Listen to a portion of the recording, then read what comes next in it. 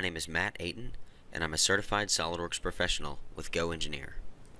This quick tip video shows how to mirror parts in SOLIDWORKS using two different methods. The first method stores the mirrored version in a configuration of the same part.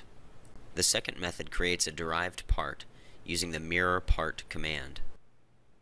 I'll use this part to illustrate both methods because its left-hand and right-hand versions are distinct. To begin, I'll create a new configuration named LH.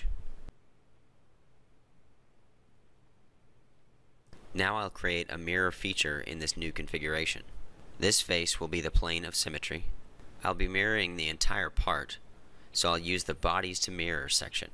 And I'll be sure not to merge the new geometry with the existing solid body.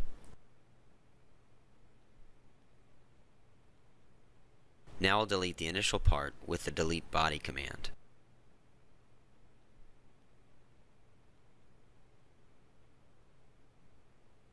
This completes the process, and now I can toggle between the two configurations and see the right hand and left hand versions.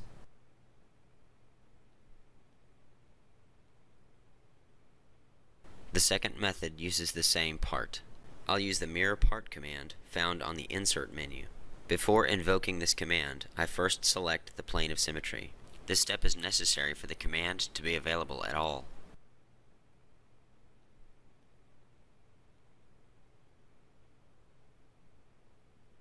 I now get the Insert Part Property Manager, where I can choose what should come across, as well as whether to establish a reference between the new part and the source part.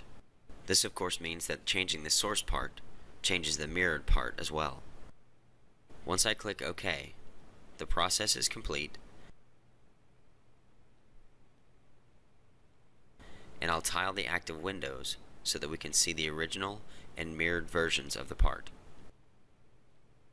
This has been Matt Aten with GoEngineer. Thanks for watching.